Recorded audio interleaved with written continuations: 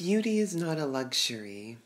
Rather, it is a way of creating possibility in the space of enclosure, a radical art of subsistence, an embrace of our terribleness, a transfiguration of the given. It is a will to adorn, a proclivity for the Baroque, and the love of too much. Saidiya Hartman. Remixing cultural heritage and traditions in order to envision possible futures underscores the work of many artists in this exhibition, Muholi, Jha, and Claxton, but also Meryl McMaster and Aida Mulune. McMaster is of Plains Cree descent on her father's side, and her dramatic self-portraits are visionary restagings and reimaginings of histories and legends passed down from her father and his community. The otherworldly outfits are made in studio, and then McMaster performs in them at storied sites.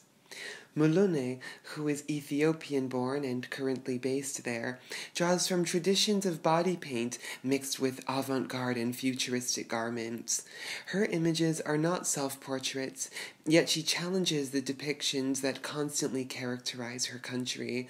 Images of Ethiopia center so often on war and poverty, and Mulune's series provides a nuanced and empowering counter-narrative. Latinx artist Martine Gutierrez pays homage to her Mayan ancestry in her demoned self-portraits, where she styles herself as goddesses. This was one of several photo series in her project Indigenous Woman, a 124-page glossy magazine in which Gutierrez styled, staged, and shot every ad and editorial. The title refers to both her racial background as well as her sex.